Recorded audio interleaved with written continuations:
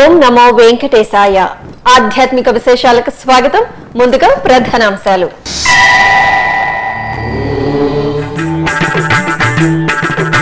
తిరుచానూరులో వైభవపేతంగా పద్మావతి దేవి పుష్పయాగ మహోత్సవం. వీరిలో సిరుల తల్లిని దర్శించిన భక్తకోటి ఆధ్యాత్మిక నందనం.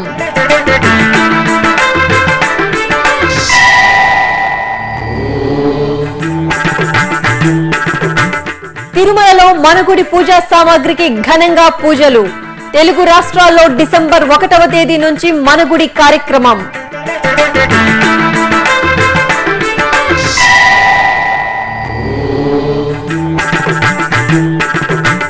షష్ఠి వేడుకలతో శోభిల్లిన శరవణ భవని ఆలయాలు.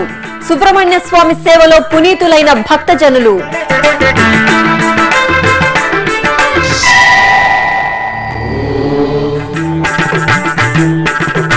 పార్వతీ పరమేశ్వరులు శ్రీ గౌరీ సమేత గణపేశ్వరులుగా అనుగ్రహిస్తున్న ఆలయం. శిల్పకళా వైభవంతో తేజోకాంతులను ప్రసరించే కూసుమంచి శివాలయం. ప్రత్యేక కథనం. సనాతన హిందూ సంప్రదాయాలకు సంస్కృతికి పట్టుగొమ్మలైన ఆలయాల వైభవాన్ని దశ దిశలా చాటుతూ తిరుమల తిరుపతి దేవస్థానం ప్రతి ఏటా మనగుడి కార్యక్రమాన్ని వైభవంగా నిర్వహిస్తుంది. ఈ నేపథ్యంలో 11వ విడత మనగుడి కార్యక్రమం డిసెంబర్ 1, 2, 3వ తేదీల్లో 3 రోజుల పాటు జరగనుంది. ఉభయ తెలుగు రాష్ట్రాల్లోని 300 ఆలయాలు మనగుడి కార్యక్రమానికి వేదికగా కానున్నాయి. ఈ సందర్భంగా శుక్రవారం ఉదయం టీటీడీ జేఈఓ పోల భాస్కర్, ధర్మ ప్రచార పరిషత్ కార్యదర్శి రామకృష్ణ ఆధ్వర్యంలో తిరుమల శ్రీవారి ఆలయానికి ఎదురుగా ఉన్న శ్రీ బేడి ఆంజనేయ స్వామి వారి ఆలయంలో మనగుడి పూజా సామాగ్రికి ప్రత్యేక పూజలు జరిగాయి. అనంతరం మేళతాళాలు, మంగళ వాయిద్యాల నడుమ ఊరేగింపుగా స్వామివారి ఆలయానికి చేరుకున్నారు. శ్రీవారి పాదాల చెంత మనగుడి కంకణాలను ఉంచి ప్రత్యేక పూజలు చేశారు. టీటీడీ ఈవో అనిల్ కుమార్ సింఘాల్ కంకణాలను శిరస్సున ధరించి ఆలయం వెలుపలకు వచ్చి ధర్మ ప్రచార పరిషత్ సభ్యులకు అందించారు. మనగుడి కార్యక్రమం డిసెంబర్ 1 నుంచి 3 తేదీ వరకు చాలా పకడ్బందీగా వైభవంగా నిర్వహించాలనే ఉద్దేశంతో జేయూ గారి ఆధ్వర్యంలో ధర్మ ప్రచార పరిషత్లో ఉన్నటువంటి అధికారులందరూ కూడా సమీక్షా సమావేశం ఏర్పాటు చేసుకొని ఈ దేవాలయాలంతా లిస్ట్ అంతా కూడా ఫైనల్ చేసుకొని అక్కడ తీసుకోవాల్సినటువంటి 3 రోజుల కార్యక్రమాలు దాని మీద కూడా విస్తృతంగా చర్చలు చేసి ఇవాళ ఈ పూజా సామాగ్రి అంతా కూడాను శ్రీవారి పాదాల దగ్గర ఉంచుకొని పూజలు ఇవన్నీ చేసి వివిధ గ్రామాలకి పంపడం జరుగుతుంది. మన SC/ST గ్రామాల్లో దేవాలయాలు నిర్మించుకోవడం, ఇప్పటికే దాదాపు 500 హ్యాబిటేషన్స్లో దేవాలయాలు కన్స్ట్రక్షన్లో ఉన్నాయి. 10 కోట్ల రూపాయలు ఇప్పటికే శాంక్షన్ చేసి ఉన్నాం. ఇంకా 15 కోట్లు దానికి కావాల్సినటువంటి నిధులు కూడా రిలీజ్ చేయడం జరుగుతుంది. అదేవిధంగా దేవాలయాలు యాక్సెస్ లేనటువంటి ప్రాంతాలు, ముఖ్యంగా ఏజెన్సీ ఏరియాస్, ఈ 4 షెడ్యూల్డ్ ట్రైబల్ ఏరియాస్లో అరకు, రంపచోడవరం, పార్వతీపురం, సీతంపేట ఈ 4 ఇంట్లు కూడా టీటీడీ దాదాపు ఒక్కొక్క ఏజెన్సీలో 4.5 కోట్ల రూపాయలతో 4 టెంపుల్స్ కూడా శాంక్షన్ చేయడం జరిగింది. అదేవిధంగా బయట అయితే మన ఇన్ఫర్మేషన్ సెంటర్స్ ఉన్నాయో అవి కూడా ఎక్కడెక్కడైతే దేవాలయం అవసరం ఉందో, ఉదాహరణంగా భువనేశ్వర్లో కళ్యాణ మండపం ఉండి ఎప్పటి నుంచి ప్రజలు అక్కడ కూడా ఒకటి శ్రీవారి దేవాలయం ఉంటే బాగుంటుందని చెప్తున్నారు. దాన్ని కూడా ఇప్పుడు టెక్నికల్ డ్రాయింగ్స్, ఎస్టిమేట్స్ వేయడం జరుగుతుంది. ఈ ధర్మ ప్రచార కార్యక్రమాలు ఇంకా వైభవంగా నిర్వహించడానికి 2-3 సార్లు ఇప్పటికే సమీక్షా సమావేశం ఏర్పాటు చేసుకున్నాం. ఇంకా పకడ్బందీగా కార్యక్రమాలు నిర్వహించడానికి వచ్చే నెల డీటెయిల్గా ప్రణాళిక సిద్ధం చేసుకోవాల్సిందిగా జేయూ గారిని, ధర్మ ప్రచార పరిషత్ గారిని అందరినీ కూడా రిక్వెస్ట్ చేయడం జరిగింది. వచ్చే నెల ఇంకా విస్తృతంగా ప్లాన్ చేసుకుంటాం. ఓం నమో వెంకటేశ్వర.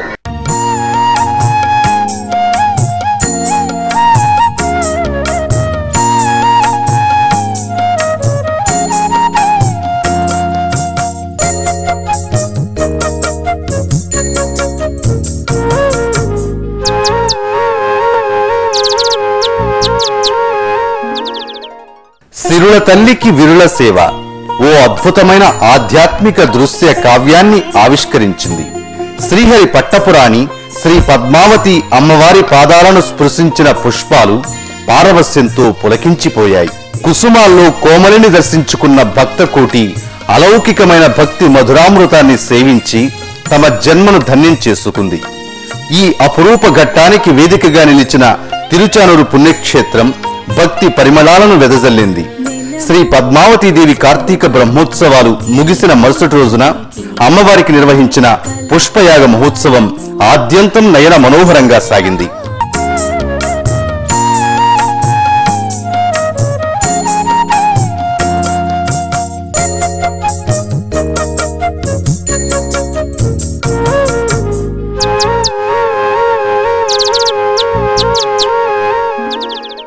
ఉత్సవంలో ముందుగా టీటీడీ ఉద్యానవన విభాగం ఆధ్వర్యంలో తిరుచానూరులోని ఆస్థాన మండపం నుంచి వర్ణమయ పుష్పాలు, పత్రాలు నింపిన బుట్టలను మేళతాళాలు, మంగళ వాయిద్యాల నడుమ ఊరేగింపుగా శ్రీకృష్ణస్వామి ముఖమండపానికి తీసుకువచ్చారు. అనంతరం TTD EO Anil Kumar Singhal, JEO Pola Bhaskar, TTD పూర్వపు ఈవోలు ఎంజీ గోపాల్, ఎల్వి సుబ్రహ్మణ్యంచే అర్చకులు సంకల్ప పూజలు జరిపారు. తరువాత టీటీడీ ఈవో, జేఈఓలు పుష్పాలను ఆలయ ప్రదక్షిణగా తీసుకువెళ్లి అమ్మవారి గర్భగుడిలో ఉంచి ప్రత్యేక పూజలు నిర్వహించారు. శ్రీకృష్ణస్వామి ముఖమండపంలో ఏర్పాటు చేసిన అందమైన వేదికపై అలిమేలు మంగమ్మను కొలువుదీర్చి వేద పండితుల వేద మంత్రోచ్చారణలు, బాజా భజంత్రీల నడుమ పుష్పయాగాన్ని వైభవోపేతంగా నిర్వహించారు. చామంతి, నూరు వరహాలు, సంపెంగ, రోజాలు, గన్నేరు, మల్లెలు, మొల్లలు, కనకాంబరాలు, కలువ పూలు, మొగలి రేకులు, మాను సంపెంగ వంటి 12 రకాల పుష్పాలు, తులసి, మరువం, దవనం, బిల్వం, కదిరిపత్ర, పన్నీరాకు తదితర 6 రకాల పత్రాలతో పద్మావతి అమ్మవారికి నిర్వహించిన పుష్పయాగ మహోత్సవం భక్తుల మదిలో చెరగని ఆధ్యాత్మిక చిత్రంగా నిలిచిపోయింది.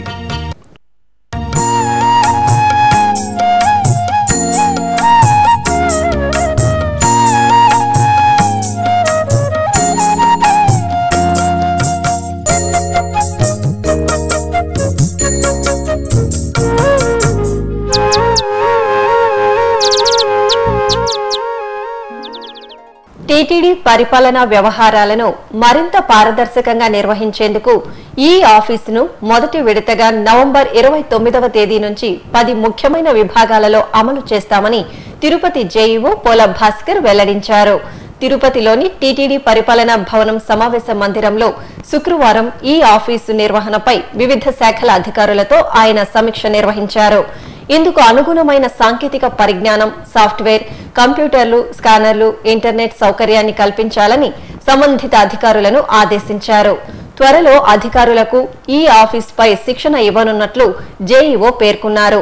డిసెంబర్ 2వ వారంలో మరికొన్ని విభాగాల్లో ఈ ఫైలింగ్ అమలుకు చర్యలు తీసుకుంటున్నామన్నారు. ఆంధ్రప్రదేశ్ ముఖ్యమంత్రి నారా చంద్రబాబు నాయుడు ఆదేశాల మేరకు టీటీడీ ఈవో అనిల్ కుమార్ సింఘాల్ పర్యవేక్షణలో 2018వ సంవత్సరం మార్చి 31వ తేదీలోగా టీటీడీలోని అన్ని కార్యాలయాల్లో ఈ ఆఫీస్ విధానాన్ని అమలు చేస్తామని ఆయన తెలియజేశారు. టీటీడీ పరిపాలనా భవనంలోని అన్ని విభాగాలను ఈ ఆఫీసుకు అనుగుణంగా తీర్చిదిద్దాలని అధికారులకు సూచించారు. అలాగే ఉద్యోగులకు నూతనంగా నిర్మిస్తున్న క్యాంటీన్ పనులను త్వరగా పూర్తి చేయాలన్నారు. తిరుమల తిరుపతి దేవస్థానం ఆధ్వర్యంలో డిసెంబర్ 1, 2, 3వ తేదీల్లో మనగుడి కార్యక్రమం వైభవంగా జరగనుంది. 3 రోజుల పాటు మనగుడి కార్యక్రమానికి ఉభయ తెలుగు రాష్ట్రాల్లోని 300 ఆలయాలు ఎంపికయ్యాయి. ఈ ఆలయానికి పంపే పూజా సామాగ్రికి శుక్రవారం ఉదయం తిరుమలలో పూజలు చేశారు. ఈ నేపథ్యంలో తిరుపతిలోని శ్వేత భవనంలో తిరుమల శ్రీవారి పాదాల చెంత ఉంచి పూజలు నిర్వహించిన అక్షతలు, పసుపు, కుంకుమ, కలకండ, కంకణాలను ఆయా జిల్లాలకు తరలించేందుకు సిద్ధం చేశారు. తిరుమలకు తొలి గడప దేవుని గడపలో కొలువైన శ్రీ సుబ్రహ్మణ్య స్వామి వారి ఆలయంలో అభిషేకోత్సవం వైభవంగా జరిగింది. సుబ్రహ్మణ్య షష్ఠిని పురస్కరించుకుని గణపతి పూజ, స్వస్తి పుణ్యాహవచనం తదితర కార్యక్రమాలను నిర్వహించాక పంచామృతాలు, సుగంధ పరిమళ ద్రవ్యాలతో స్వామివారికి నయన మనోహరంగా అభిషేకం నిర్వహించారు. అనంతరం సహస్రనామ పూజ, మహామంగళ హారతి, మంత్ర పుష్పం, తీర్థప్రసాద వినియోగం జరిగాయి. భక్తులు స్వామివారిని సుగంధ ద్రవ్యాల్లో దర్శించుకుని ధన్యులయ్యారు. కృష్ణా జిల్లా ఘంటసాలలోని శ్రీ పార్వతీ సమేత జగదీశ్వర స్వామివారి ఆలయంలో జగజ్యోతి కార్యక్రమాన్ని భక్తి శ్రద్ధలతో నిర్వహించారు. కార్తీక మాసం ముగిసిన తరువాత మార్గశిర మాసం ప్రారంభం తరువాత జగజ్యోతి కార్యక్రమాన్ని నిర్వహించడం సంప్రదాయం. ఈ సందర్భంగా శ్రీ జలదీశ్వర స్వామి వారికి పంచామృతాలతో అభిషేకాలు చేశారు. తరువాత ఆలయంలోని ధ్వజస్తంభం సమీపంలో ఏర్పాటు చేసిన జగజ్యోతిని వెలిగించి ప్రత్యేక పూజలు చేశారు. ఏడాది పాటు ఈ జగజ్యోతి నిరంతరాయంగా వెలుగుతూనే ఉంటుంది. భక్తులు అశేషంగా తరలివచ్చి జ్యోతి దర్శనంతో పరవశులయ్యారు. ఈ సందర్భంగా ఆలయాన్ని అందంగా తీర్చిదిద్దిన తీరు విశేషంగా ఆకట్టుకుంది.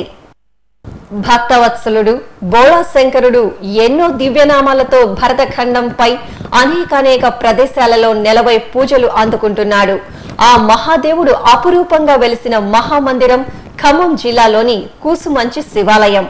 అబ్బురపరిచే శిల్పకళా వైభవంతో కాకతీయ రాజుల శివభక్తికి వేదికగా నిలుస్తున్న ప్రాచీన శ్రీ గణపేశ్వరాలయ విశేషాల ప్రత్యేక కథనం ఈనాటి ఆధ్యాత్మిక విశేషాలలో మీకోసం.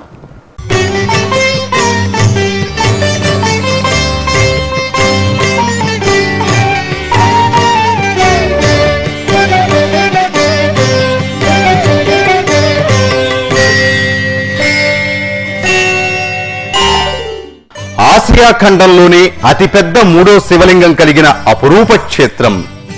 నక్షత్ర పీఠంపై గజ అశ్వపీఠాలతో సూక్ష్మ స్తంభాలతో అబ్బురపరిచే ఆలయ నాగరశైలి నిర్మాణం, అణువణువున ఆకట్టుకునే శిల్ప చాతుర్యం, కళాత్మక స్తంభాల నగిషీలు, కాకతీయుల కాలం నాటి ప్రాచీన శివాలయం, ఆహ్లాదకర ప్రశాంత వాతావరణంలో ఆకర్షణీయంగా ప్రతిబింబించే ఆలయ సౌందర్యం, మహాదేవుడి నామస్మరణతో ప్రతిధ్వనించే ఆలయ ప్రాంగణం, అభిషేకాలు దీపారాధనలతో కలకలలాడే ముక్కంటి సన్నిధానం. ఒక్క మాటలో చెప్పాలంటే ఆహ్లాదకర ఆధ్యాత్మికతను నిండుగా మెండుగా పంచే మహేశ్వరుడి ఆలయం. అదే ఖమ్మం జిల్లాలోని చారిత్రకంగా ప్రసిద్ధి చెంది శ్రీ గణపేశ్వరాలయంగా వినుతికెక్కిన కూసుమంచి శివాలయం. లయకారుడు పరమేశ్వరుడు లోక కళ్యాణార్థం గరళాన్ని కంఠంలో నింపుకుని గరళ కంఠుడయ్యాడు. అదే శివుడు శిరస్సున చంద్రుణ్ణి ధరించి అమృతత్వాన్ని ప్రసాదించే చంద్రశేఖరుడిగా అనుగ్రహించాడు. అలాగే జటాజూటంలో గంగను బంధించి అటు పాతాళాన్ని ఇటు భూలోకాన్ని పరమ పావన పుణ్యధామాలుగా అనుగ్రహించిన గంగాధరుడిగా పూజలందుకుంటున్నాడు మహాదేవుడు. ఇలా ఏకరూపంలో భిన్నత్వాన్ని ప్రతిబింబిస్తూ నిరాకార లింగ రూపంలో సాక్షాత్కారమిచ్చే ఆదిదేవుడు ఇలలో వేల వేల నామాలతో అనేక ప్రదేశాల్లో వేంచేసి భక్తులకు తన లీలా వైభవత్వాన్ని దివ్య మహిమాన్విత చరిత్రామృతాలుగా ప్రసాదిస్తున్నాడు. అటువంటి వాటిల్లో ఓ అత్యద్భుత శైవ క్షేత్రంగా వినుతికెక్కింది ఖమ్మం జిల్లా కూసుమంచిలోని పురాతన శ్రీ గణపేశ్వరాలయం. భూ ఉపరితలానికి ఎంతో ఎత్తులో నక్షత్ర పీఠంపై గజ అశ్వపీఠాలతో సమున్నతంగా నిర్మించిన ఈ ఆలయ శిల్పకళా వైభవం, నిర్మాణ నగిశీల అపురూప చాతుర్యం ఎంత వర్ణించినా తక్కువే. కాకతీయ సామ్రాజ్యంలో ఎన్నో విజయాలను అందుకున్న చక్రవర్తి గణపతి దేవుడు అమితమైన శివభక్తితో నిర్మించిన మహాశైవ క్షేత్రమే ఈ గణపేశ్వరాలయం. ఎటు చూసినా పెద్ద పెద్ద బండరాళ్లను ఒకదానిపై ఒకటి పేర్చినట్టుగా ఆకట్టుకునే ఆలయ నిర్మాణం భక్తులను ముగ్ధులను చేస్తుంది. సూక్ష్మ స్తంభాలతో ఆశ్చర్యకర నగిశీలతో రమణీయ శిల్పకళా వైభవం అణువణువు భారతీయ సంస్కృతి వైభవాలకు దర్పం పడుతూ ఉంటుంది. గర్భాలయంలో నలు చదురాకారంలో డమరుకాన్ని పోలిన పానవట్టంపై నీలవర్ణ శోభిత మహాదేవుడి సాలగ్రామ సమన్విత దివ్య శివలింగ దర్శనం భక్తులను భక్తి పారవస్యంలో ఓలలాడించే అలౌకిక ఆధ్యాత్మిక ఆనందం. అనంత కోటి పుణ్య ఫలాలను స్మరణం దర్శనం చేతనే ఒసగి గణపేశ్వరుడి చూడ చక్కటి శివలింగ స్వరూపాన్ని ఎంతసేపు చూసినా తనివి తీరదు.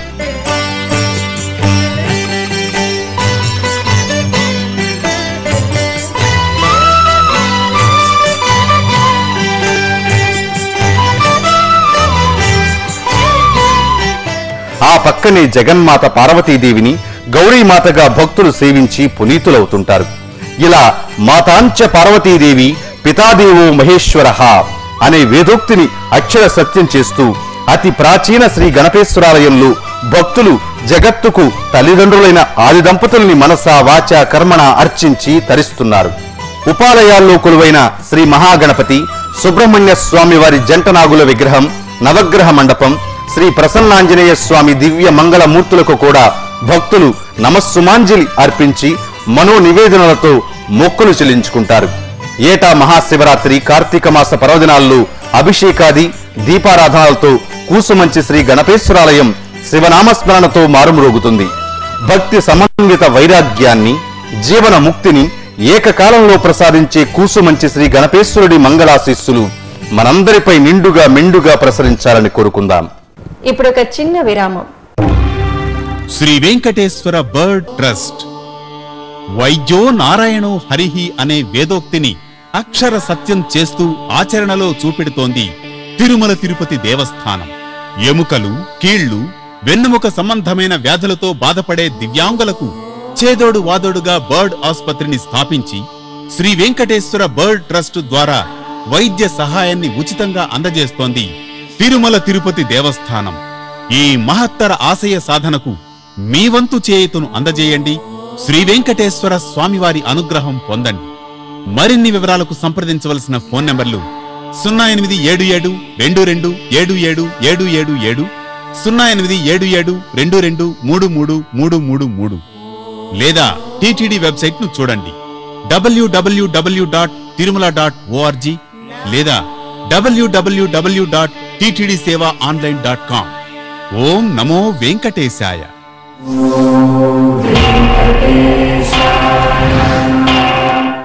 ఆధ్యాత్మిక విశేషాలకు తిరిగి స్వాగతం.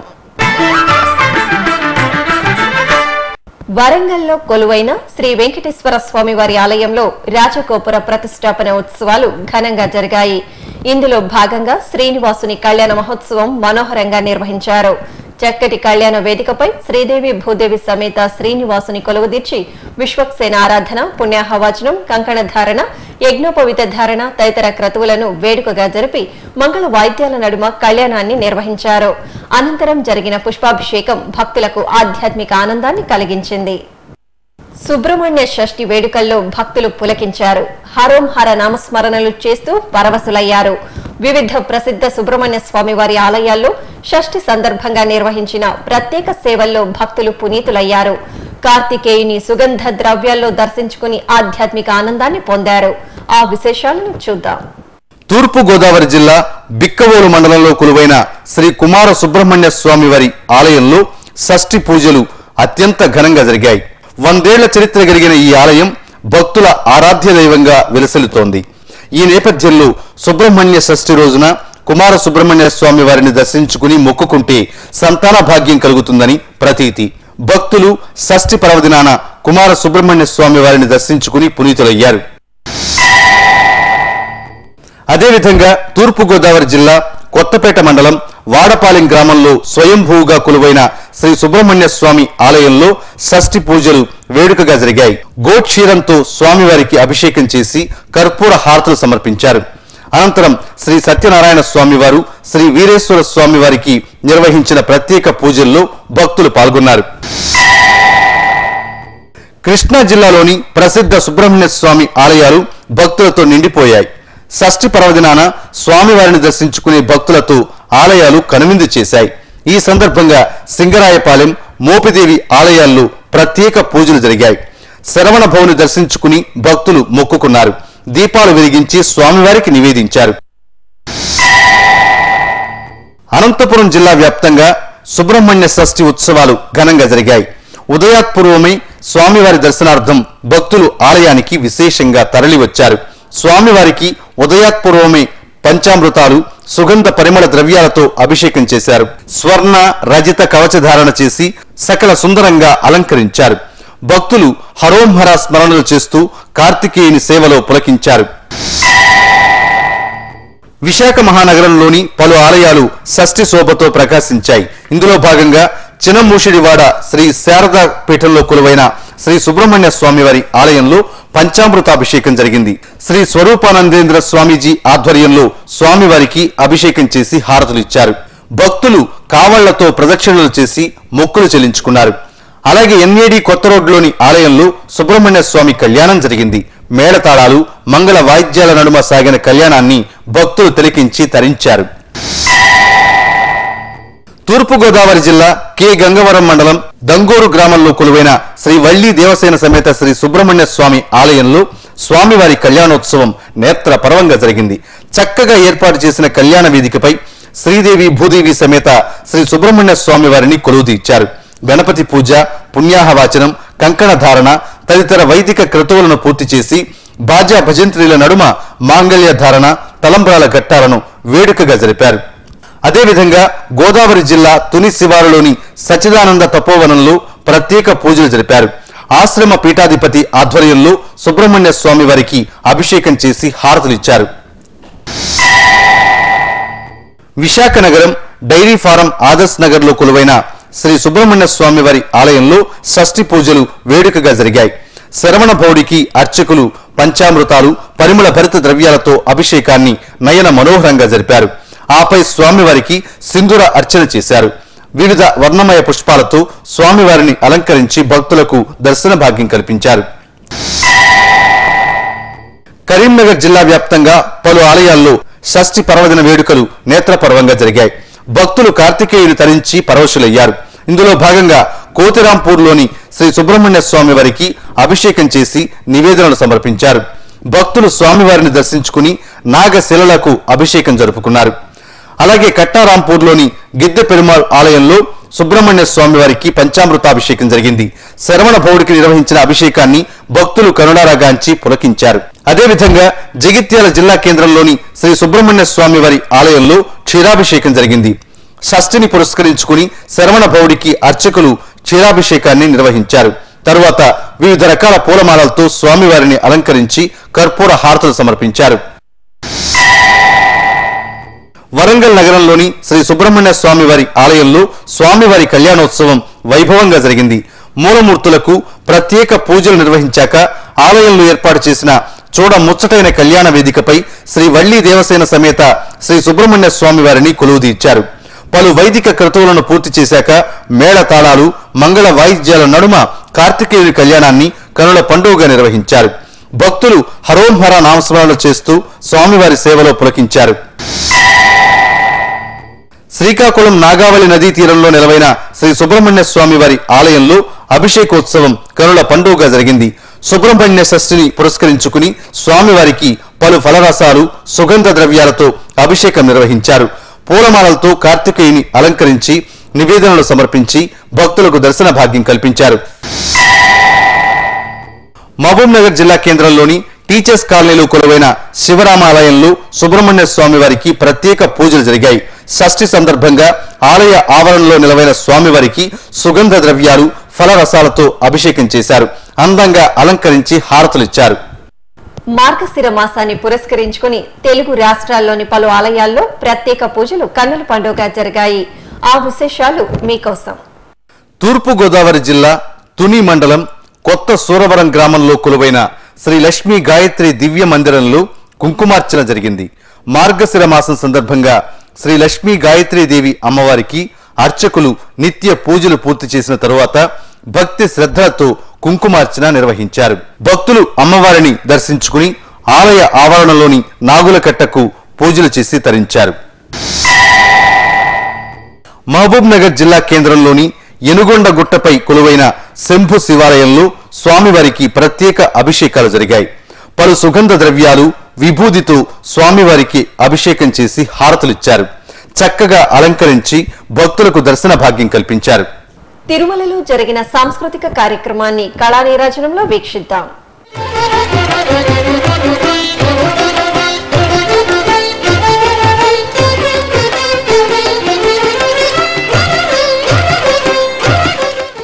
తిరుమలలోని నాదనీరాజనం వేదికపై శుక్రవారం సాయంత్రం కూచిపూడి నృత్య ప్రదర్శన జరిగింది.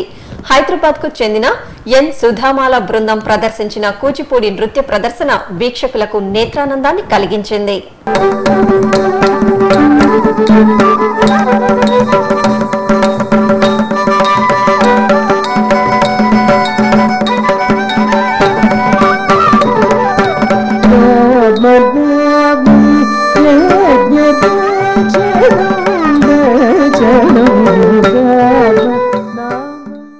తిరుమలలో శ్రీవారి దర్శనం, గదుల ఖాళీలు, వాతావరణం తదితర విశేషాలను తిరుమల సమాచారంలో తెలుసుకుందాం. ఇప్పటి వరకు 64,000 మంది భక్తులు శ్రీవారి దర్శనం చేసుకున్నారు. శ్రీవారి సర్వదర్శనానికి 8 గంటల సమయం పడుతోంది. అలిపిరి మార్గంలో భక్తుల రాకపోకలు యథావిధిగా కొనసాగుతున్నాయి. తిరుమల వాతావరణం గరిష్ట ఉష్ణోగ్రత 26 డిగ్రీల సెల్సియస్, కనిష్ట ఉష్ణోగ్రత 15 డిగ్రీల సెల్సియస్ గా నమోదైంది. ఆధ్యాత్మిక విశేషాలు ఇంతటితో సమాప్తం. తిరిగి రేపు ఉదయం 9 గంటలకు ప్రసారమయ్యే ఆధ్యాత్మిక విశేషాలలో మళ్ళీ కలుసుకుందాం. ఓం నమో వెంకటేశాయ.